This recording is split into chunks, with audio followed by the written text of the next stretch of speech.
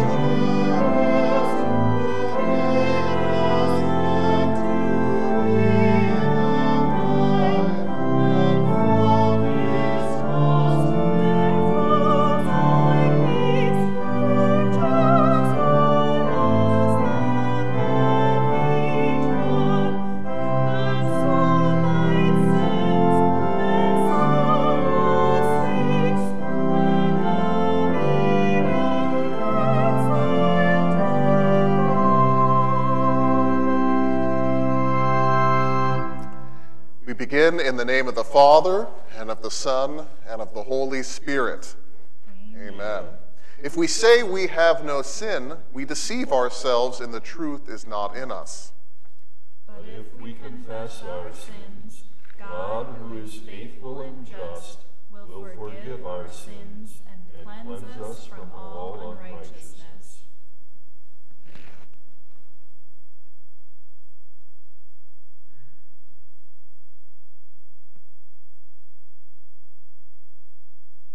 Let us then confess our sins to God our Father. Most merciful God, we confess that we are by nature sinful and unclean. We have sinned against you in thought, word, and deed, by what we have done and by what we have left undone. We have not loved you with our whole heart. We have not loved our neighbors as ourselves. We justly deserve your present and eternal punishment. For the sake of your Son, Jesus Christ, have mercy on us. Forgive us, renew us, and lead us, so that we may delight in your will and walk in your ways to the glory of your holy name. Amen. In the mercy of Almighty God, Jesus Christ was given to die for us, and for his sake forgives us all of our sins. To those who believe in Jesus Christ, he gives the power to become children of God and bestows on them his Holy Spirit. May the Lord, who has begun this good work in us, bring it to completion at the day of our Lord Jesus Christ. Amen. In peace, let us pray to the Lord.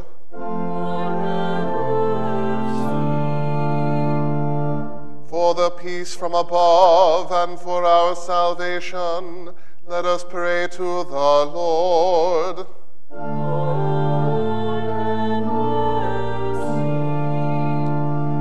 For the peace of the whole world, for the well-being of the Church of God, and for the unity of all, let us pray to the Lord.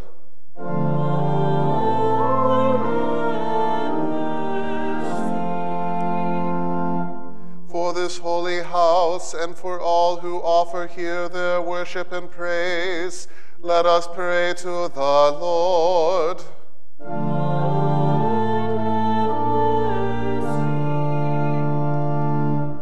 Help, save, comfort, and defend us, gracious Lord.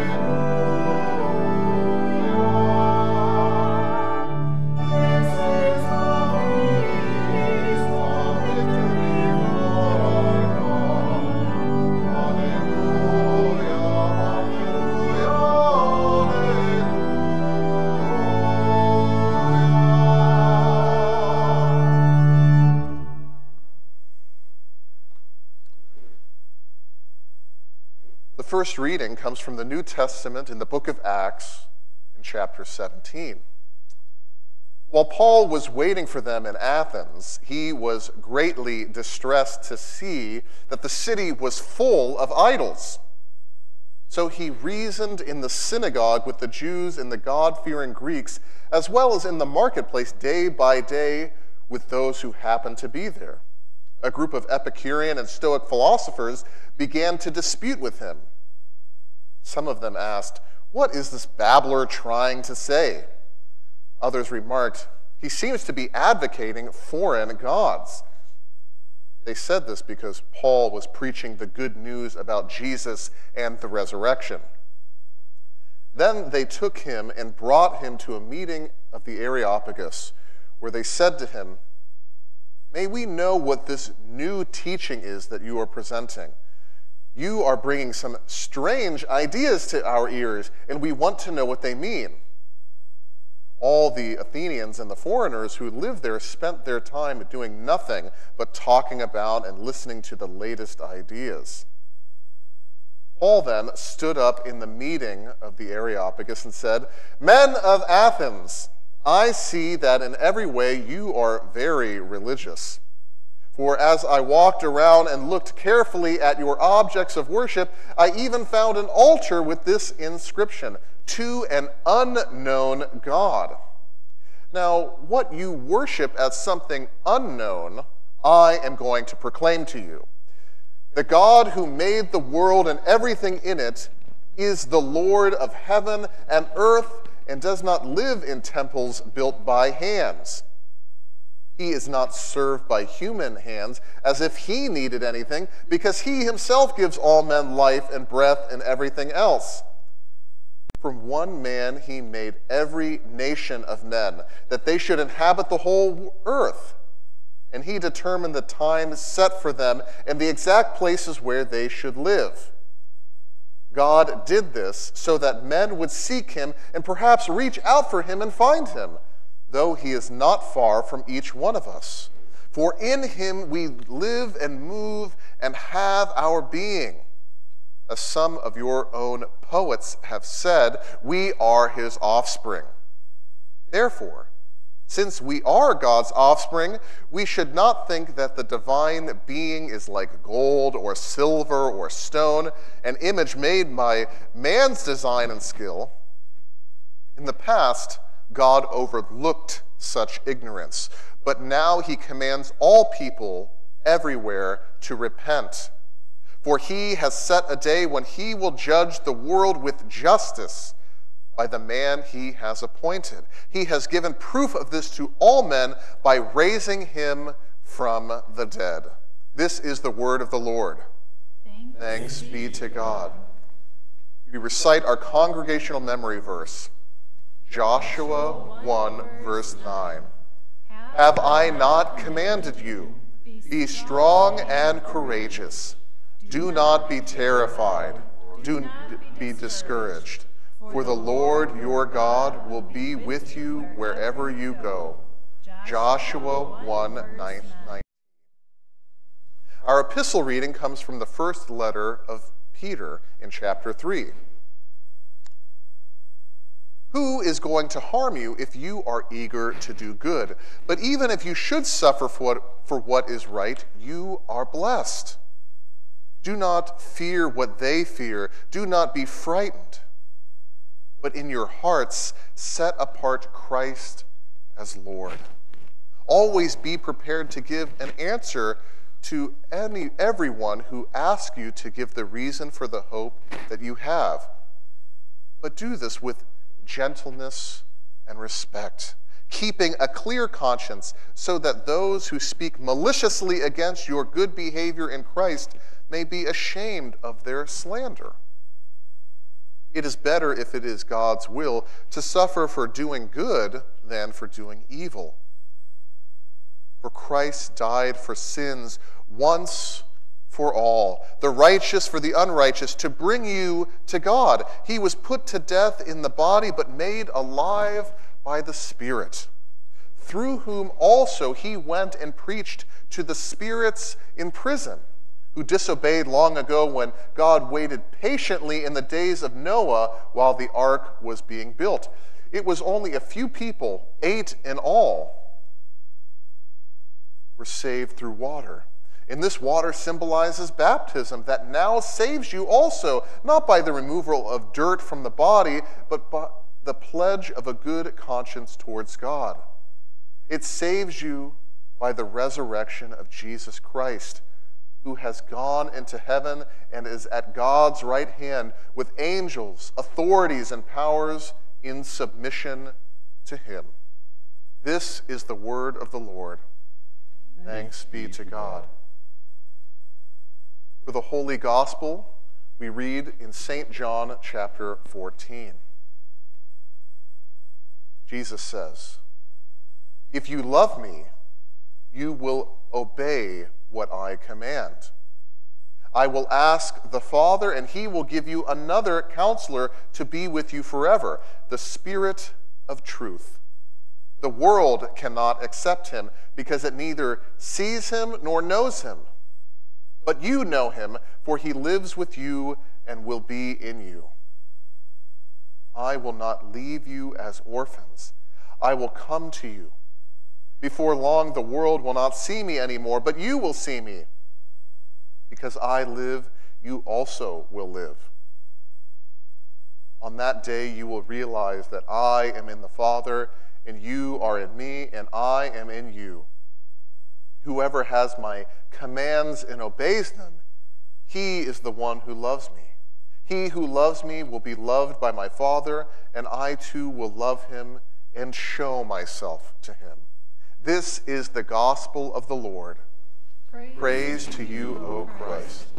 We now continue for a message for our children.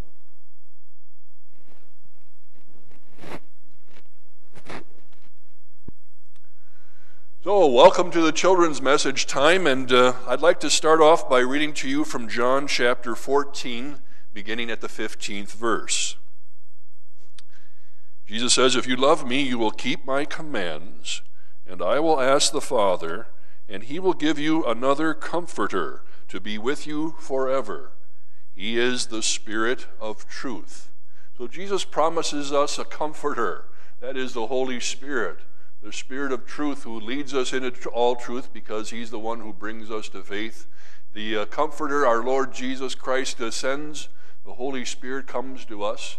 But sometimes the problem we have with the Holy Spirit is that we can't see him.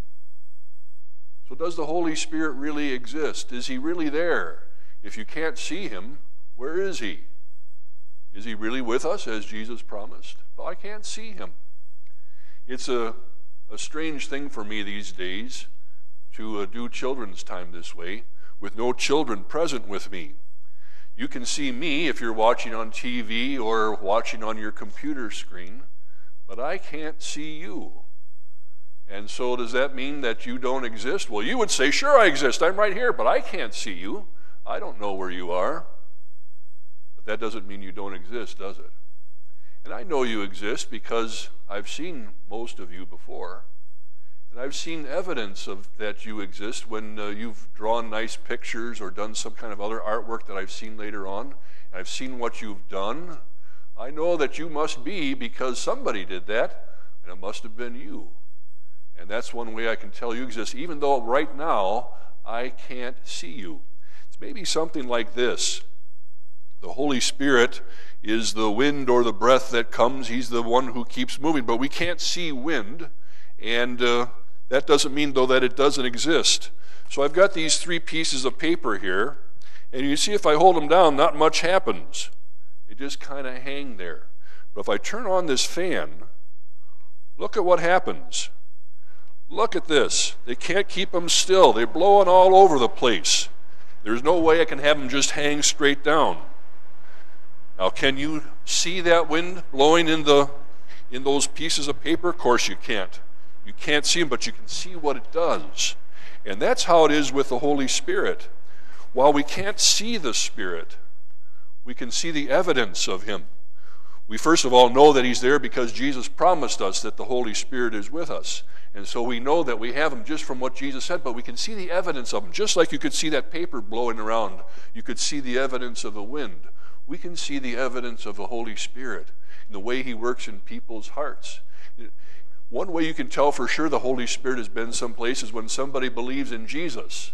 That's the Holy Spirit's work. He's worked faith in that person's heart. And as the Spirit works more and more in us, we get to see how he works so that we live in love for one another and grow in doing that. And the evidence of the Holy Spirit should be seen more and more all the time. He really does exist, even if we can't see him. But we can see what he's done, and we know Jesus' promise that he has sent us, so that we know that he really is, and he really is with us. Let's pray.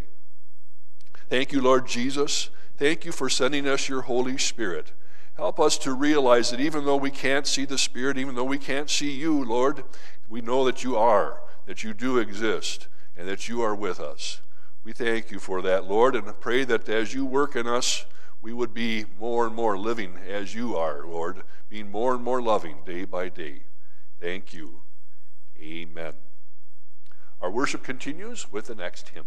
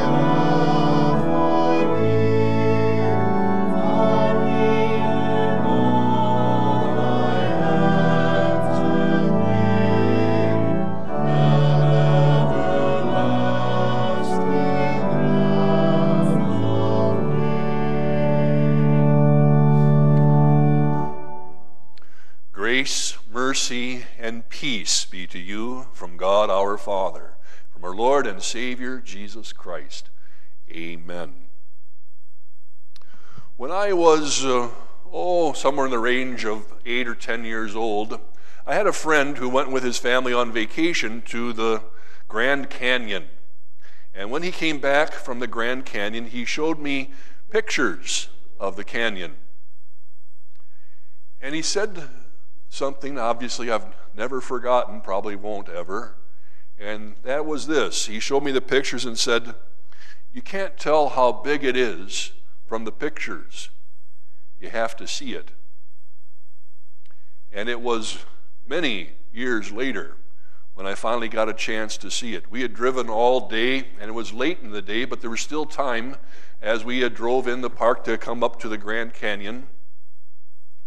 And just as we were about to get there, we were stopped by construction. We were in the park.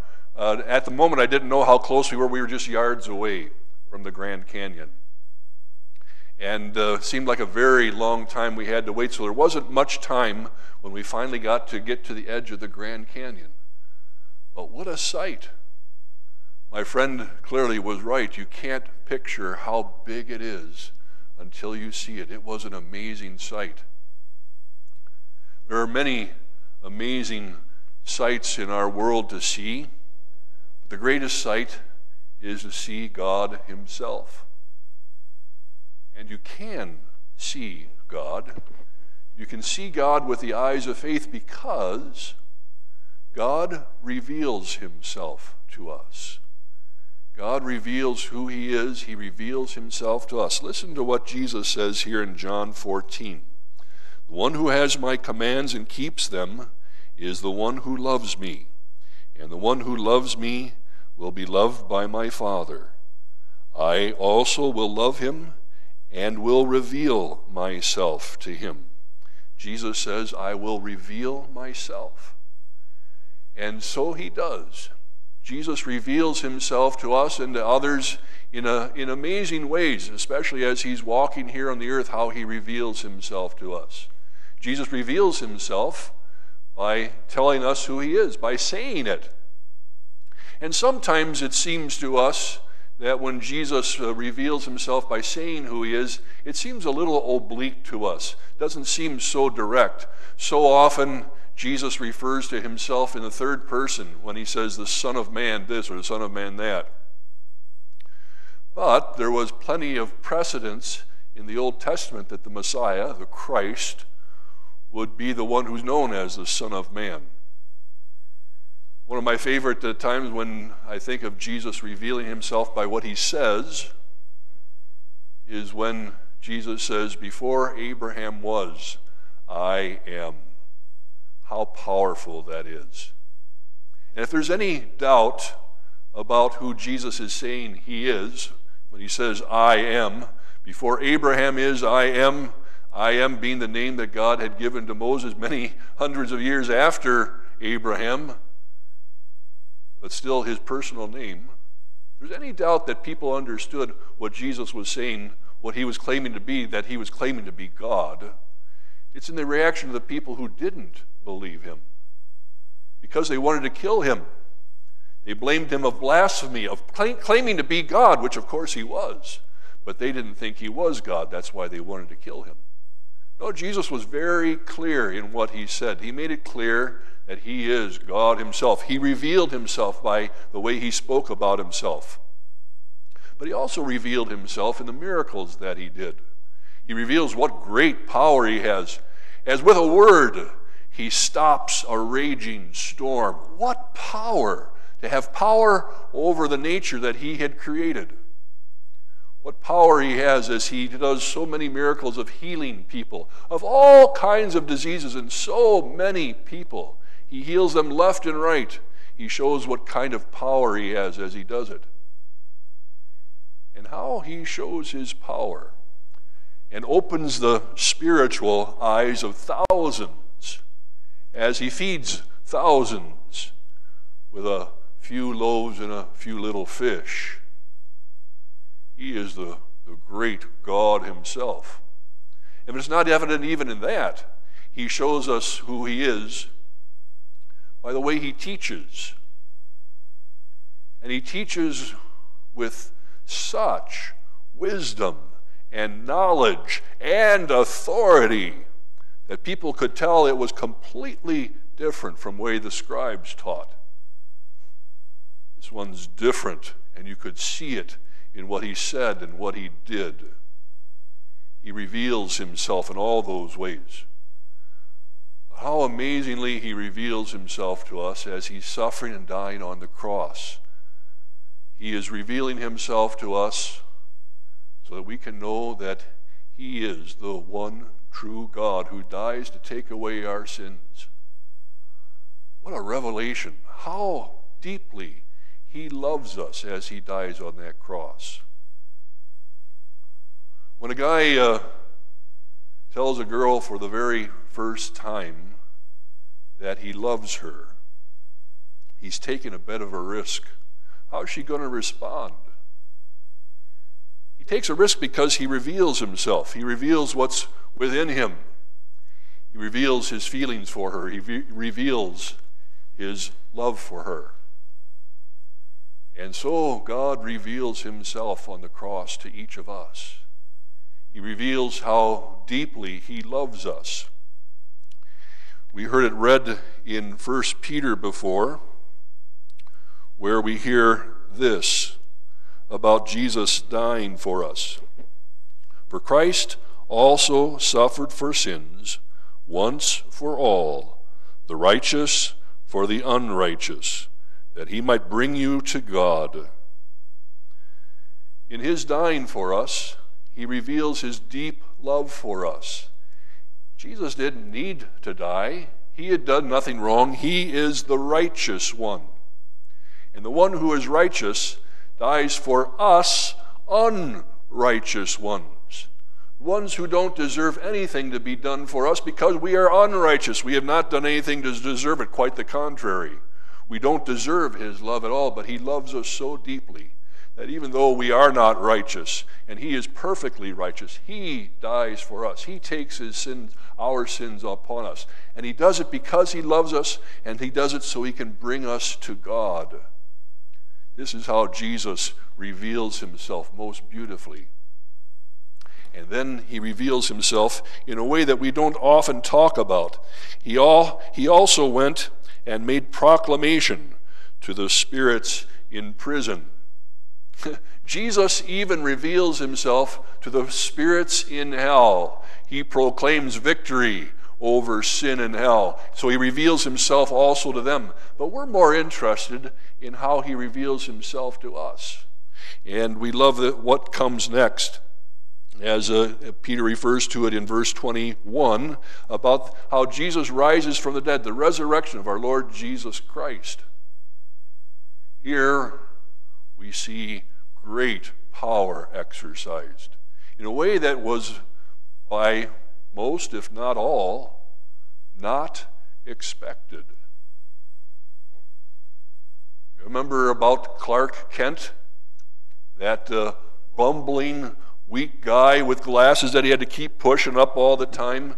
Clark Kent, who was so weak. When his friends find out that he's really Superman, when that is revealed, it's such a great surprise to them. Similarly here, we see Jesus on the cross, so very weak. He's so weak that he finally dies on that cross. He's been beaten up and hit a lot, but even so, just weakness. He finally dies, not able to take another breath. He's dead. How much more weak can you be than that? But when he rises from the dead on the third day, what a revelation! How revealing it is! How wonderful this revelation! That Jesus is alive, that he has the power to come back to life. That goes way beyond any power Superman had. Power to come back to life, to give life, for he's the one who gives life in the first place, who's made the world and everything in it. He is the almighty power, God himself, who rises from the dead, victorious over the grave, victorious over death and sin and hell and Satan, all that horde. He has great power, and how revealing it is. Jesus reveals himself to us as our Savior, as the one who loves us deeply, as the one who will be with us forever and ever. And how about us? Do we reveal ourselves? Do we let people know who we are and whose we are? Is it obvious? Is it clear that we are Christians? One of the very first television game shows was a show called What's My Line? And on this show, which started way back in 1950. So you know it's in the early days of television. On this game show, What's My Line, there would be 4 panelists who would try to guess the line of work, the line of profession that the guest would be on hand. It'd be 2 or 3 guests, I guess, on each episode. And these guests would usually have some very unusual line of work, and so it'd be hard for them to guess, and they were trying to guess it within 10 guesses. Who is this person? They'd have a guess that could only be answered yes or no, and finally they might come up with it, or maybe they'd be surprised and couldn't. And then to kind of make things interesting, every once in a while, What's My Line would have a very famous person come on the show. And the panelists would have their eyes blindfolded, and the famous guest would try to disguise his or her voice, and the panelists would try to guess who it was by, again, those yes or no answered questions. What's my line? Do people have to guess who you are? What's my line? It ought to be very obvious. People ought to see who we are, since God lives within us, since the Holy Spirit has been given to us as Jesus promised. People ought to be able to recognize that we belong to God by the way we live our lives, by the way we show love for everybody around us. That ought to be very clear. People shouldn't have to guess. And not only should we show it by the way we live, but also tell people the good news about what Jesus has done and how we ourselves believe it, that we might tell others the good news. We want to reveal Jesus to those around us. When a great artist has been commissioned to do some special piece, and it's covered up, and then the cloth is removed at the last minute, and you can see the masterpiece. It's quite a revelation, very revealing. This is what St. Paul did with so much of his life. He revealed the masterpiece, the master himself, God himself. St. Paul revealed Jesus to the people as he went from town to town to proclaim the good news about what Jesus has done. And we read about how Paul was in Athens proclaiming the good news to the people there. It's interesting how he tries to reveal the masterpiece to the people in Athens. The people in Athens had all kinds of false gods that they worshipped. They were very busy in making shrines for the false gods and making the false gods themselves, even making altars to this and one and that. And Paul begins as he tries to talk with these people and relate with them, and he talks about how, I see you're a very religious people. And Paul says to them, I see that you even have an altar to an unknown God. It seems as if the people who worship so many different gods wanted to cover all the bases and make sure they didn't miss out on one, so they made an altar even to a God that they don't know. So Paul says, I'll tell you who this unknown God is. He's the one who made the heavens and the earth and everything in them. He doesn't need something made with human hands to give life and breath to everything. He is way beyond that, way beyond these gods that you know. And Paul says, he's not far from each one of us, for in him we live and move and are. We exist in him. Paul is revealing Jesus to these people, helping them to understand. He goes on to talk a little bit longer, and then he says something that really grabs their attention. Paul talks about Jesus being raised from the dead. And oh boy, did he get a reaction from that. There were a lot of people who ridiculed him when he talked about Jesus being raised from the dead. How could that be? Others, though, said they wanted to hear more about it. They talked with him later on. Lots of interesting reactions. But the main thing is whether people would receive it or not, whether they would reject what he had to say, Paul revealed God to them. That was a very important thing for him to do, and it's a very important thing for us to do as well. We need to be revealing God to people. It's the most important thing we can do, because it's so important, the most important thing for a person to know Jesus, to have a relationship with him. You know how important it is to you to have a relationship with Jesus. We have the comfort right now already of knowing that our Lord is with us, that he will never leave us or desert us. We know that he is with us for the long haul. Because we have this relationship with God, because Jesus has brought us to God through his death and resurrection, we know that we have this wonderful future, and how we look forward with great joy to the time when we will be with God in everlasting life, to be with him wholly and completely. What great anticipation we have for the future because of our Lord Jesus Christ. And this is why we want to reveal Jesus to others, so they can have that same joy, that same participation in our Lord and relationship with him. So that you can reveal Jesus to people. Show it in the way you live. Show God's love to the people around you. Tell them the good news of all that Jesus has done. Let them know what God has done for you and how he's done it for all people. Let God reveal himself through you, as you also reveal who you are, the one in whom God lives. Amen. And may the peace of God, which surpasses all understanding, may it safeguard your hearts and minds in Christ Jesus until life everlasting. Amen. We continue our worship now with the offertory.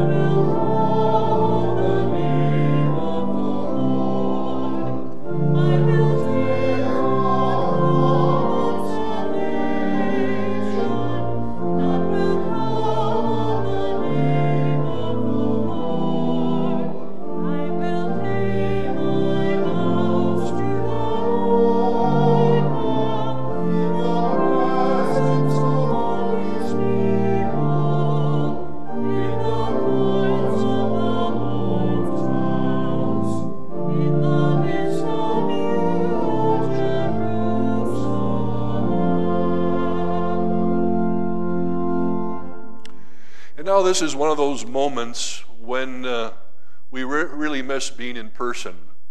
This is a special time for seniors who are graduating. And though we're not in person, we'd like to take a moment to think about that and to bring a blessing upon those seniors who are going to be graduating. Today we celebrate with you a significant milestone in your lives as you near the end of your high school or college education. We recognize that for many of you this will mean a whole new way of living, maybe living apart from parents for the first time, going off on your own and beginning lives as you've been prepared by your education. God has led you on this journey of faith in many and various ways. At this milestone in your Christian lives, it's again appropriate to ask you, and I ask you now, seniors, do you intend to continue in the confession of the one true God, Father, Son, and Holy Spirit, and to faithfully live your life according to God's holy word? Will you be faithful in the use of God's word and sacraments? And so then answer where you are, yes, with the help of God. Parents, I'd like to address you, especially at this milestone, as they will be beginning a life on their own. We too recommit our prayers, support, and encouragement. We praise God for the ways that he has worked through you, the primary faith educators in their lives. And may God continue to work through you to to model and encourage them in a growing relationship with Jesus Christ. Let's take a moment to pray. Heavenly Father, we thank you for the graduates and their parents. We thank you that you have made them your children through the holy baptism, that you've nurtured and sustained them with your word and sacraments, and have molded them by your Spirit so that they desire to serve as witnesses of your great love. We pray that they might be shining lights in a dark world. Surround them with people who will give support in their faith life and lead them to opportunities for witness and service. In Jesus' name we pray. Amen. So seniors, we encourage you to be faithful in your prayers, to remain in communication with your families, that you would worship regularly, receiving the Lord's Supper often. And go now with our prayers and with the assurance of God's blessings to you.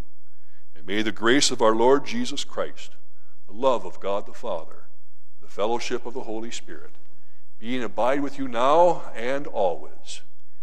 Amen. Our worship continues now with the general prayers of the church.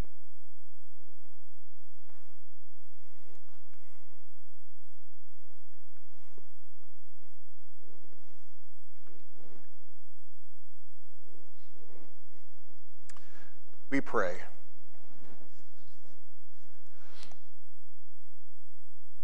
Heavenly Father, we come before you in need of you and your wisdom and guidance. Through your Son, Jesus Christ, you have promised to reveal yourself to us and in us for the sake of the world you love. Help us to keep your commandments and therefore follow your Son, Jesus Christ, in lives of discipleship and obedience. You have promised us through the word of your Son that the pure in heart will see you. May we, as a congregation, as a community of faith, humbly obey and follow in singleness of heart in order to see you in the face of your Son, Jesus Christ. And may others know you by how we love others to Jesus. Lord, we pray for the sake of your church and your congregations, for Mount Olive Lutheran, for Concordia Lutheran, for Resurrection Lutheran, for all of the Christian communities and congregations in Rockford that proclaim your gospel to a world that gravely needs it. Knowing a true hope, not in wishful thinking, but in the sure confidence of your Son's resurrection, by which we are brought close to you, as your Apostle Peter tells us. Lord, we also ask that you would be with our communities, even as we as a congregation are here for our communities to support their efforts of love and service. So we ask that you would be with the Rockford Rescue Mission, for Carpenter's Place, for all organizations of service that work to meet the needs of your people in body. And may we also help and support them to meet the needs not of just their bodies, but also their spirit, all of which you have created to commune with you through your Son, Jesus.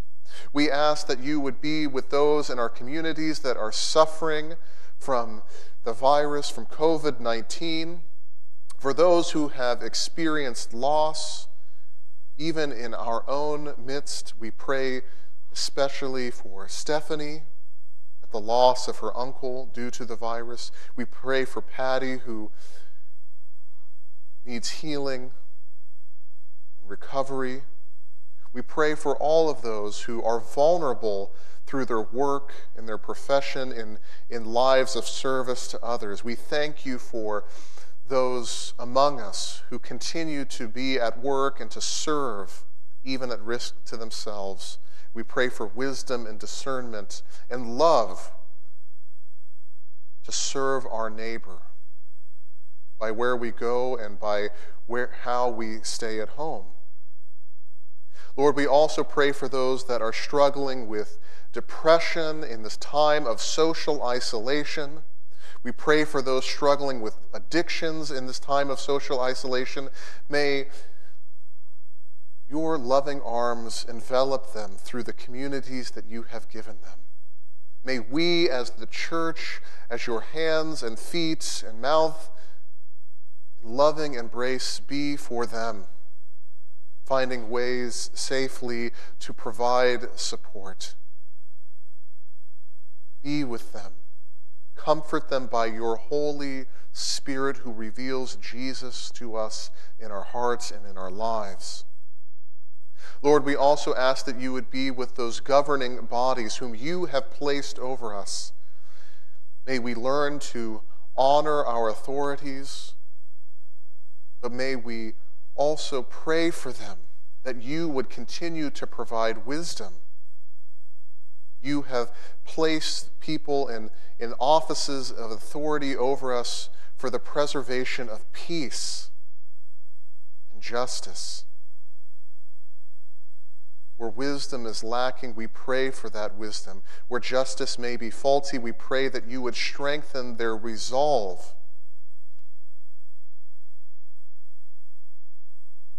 Lord, we ask, we continue to pray in the name of Jesus, who with you and the Holy Spirit are one God, now and forever. Amen. As disciples of our Lord Jesus and trusting in his promises, we are bold to pray as he taught us. Our Father, who art in heaven, hallowed be thy name. Thy kingdom come, thy will be done, on earth as it is in heaven. Give us this day our daily bread, and forgive us our trespasses, as we forgive those who trespass against us.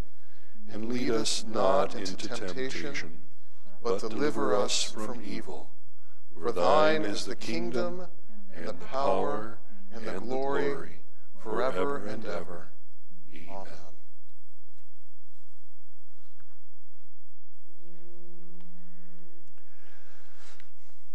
The Lord bless you and keep you. The Lord make his face to shine upon you and be gracious unto you. The Lord look upon you with favor and give you peace. Amen.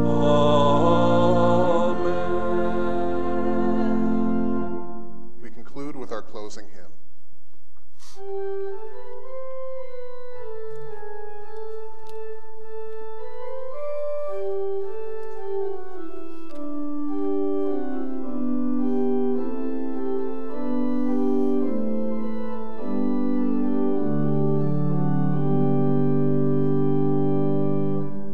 Son of God,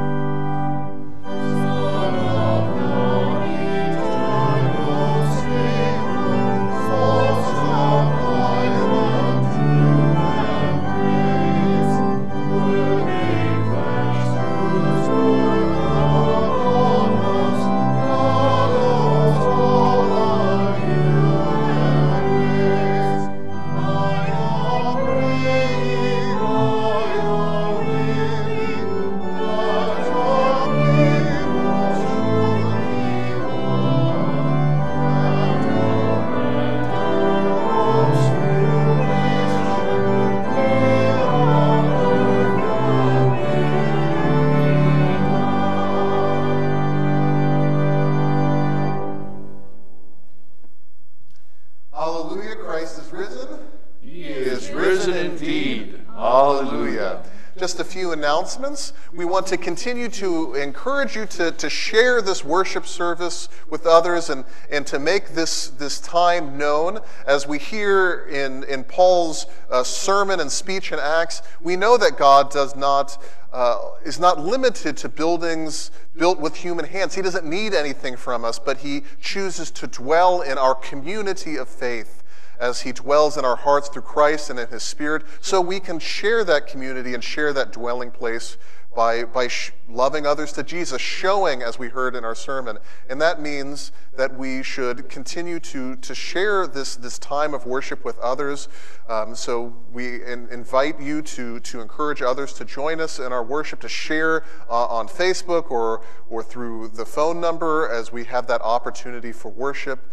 And you could continue to be reminded of where that information is by going to mountolivelutheran.com on our website. That'll give you the full list of ways to experience worship with us in this virtual capacity. We also have our Sunday morning Zoom Bible Study Connections Hour, which begins at 9:15 is when we begin to log on, and we share time of fellowship, and then we have our time of Bible study breaking out into small groups in through the Zoom application program. But it's a wonderful time to see those faces even through the computer, and to continue to gather and share that fellowship over God's word, where he promises to dwell with us and in our midst, showing us Jesus.